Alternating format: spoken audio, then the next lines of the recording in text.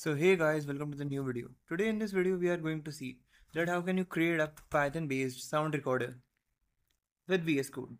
So basically what you have to do is just open your VS Code, and after that you will require some basic modules. Let's install those. First one is you can say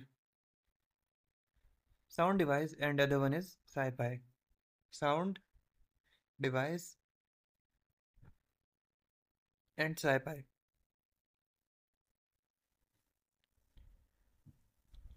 Since I have already installed these modules, so it is showing requirement already satisfied. Now just go in open folder and open your desired folder.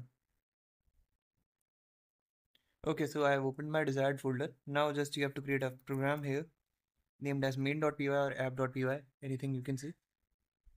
Then after that what you have to do is import your sound device module, sound device module as SG, and import your SciPy. Actually from SciPy you have to import a basic function. From scipy.io.wav file, you have to import write function for creating, you can see, wav files. Now what you have to do is you have to record your voice. Just simply def record voice, and then file names and the duration of the file, and this is the sampling rate. Okay, then let's follow this one. Okay, let's clear this one out. Now what you have to do is you have to you can say show the user that you are recording for this much duration of seconds. Okay, then what you have to do is you have to collect the audio data from sound device dot recording, and this is the sample rate and duration. So these are basically the parameters. Then what you have to do is you have to wait for some seconds until the recording is finished. Then what you have to do is you have to create a new file and save that file. So this is the write function for that. Then you have to just print it out like recording is saved. Then what you have to do is you just have to call this function.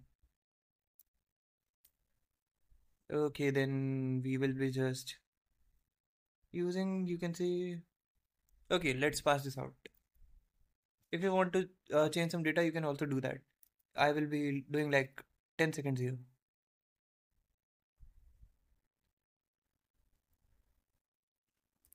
Just a second, guys. Yep, 10 seconds.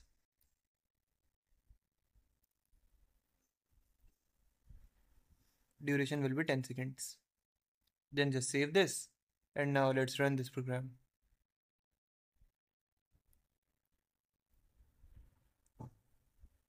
Now it is recording for 10 seconds, as we have passed 10 seconds here. If we don't pass any, you can say any duration, then it will take default value is 5. So okay, my voice is recorded in this particular video, in this particular WAV file. Let's play this. Now it is recording for 10 seconds, as we have passed 10 seconds here. If you can see that my voice is recorded here, so you can our sound record is there. So that's it for this video, guys. Now let's see you next time.